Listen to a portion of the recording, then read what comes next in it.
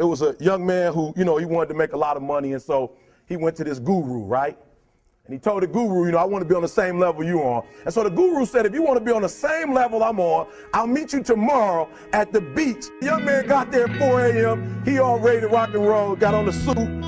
He should have wore shorts. The old man grabs his hand and said, how bad do you want to be successful? He said, real bad. He said, walk on out in the water. So he walks out into the water. Watch this. When he walks out into the water, it goes waist deep. So he like, this guy crazy.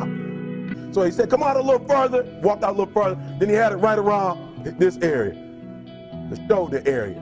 He said, come on out a little further. He came out a little further. It was right at his mouth. My man like, I'm about to go back in here. This guy is mine. So the old man said, I thought you said you wanted to be successful. He said, I do. He said, walk a little further. He came, dropped his head in, held him down, hold him down. My man getting scratching, holding him down.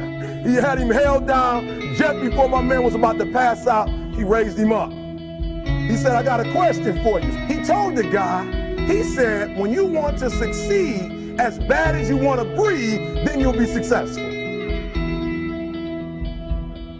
I don't know how many of y'all got asthma in here today, but if you ever had an asthma attack before, you short of breath, SOB, shortness of breath, you wheezing.